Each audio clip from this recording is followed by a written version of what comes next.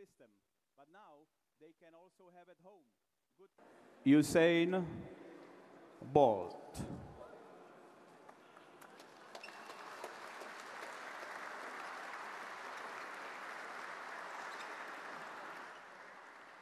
Welcome, Usain. Nice to see you. I'm everywhere.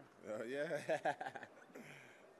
When run in 1997 at Bislett Games, his fastest 200. You know Rudolf Austin from Sportsklubben? I definitely know the music. Yeah, he's one of the reggae boys in Jamaica. For me, I think I've done a little bit more work in the gym. I've bulked up a little bit more. My coach said I need to back up off the weights a little bit. But when I get back home now, it's all about technique-wise. I think we need to work on getting everything back to tip-top shape. My start, my execution, my transition.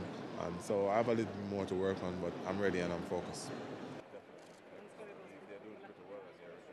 Well, my coach decides that he said my first 2 races should have been a 100 meters just to get those out of the way, and then I should run a 200 meters because that's also one of my events. So I think he decides on how he wants to see me run and what he thinks I need to do. So he decides all that.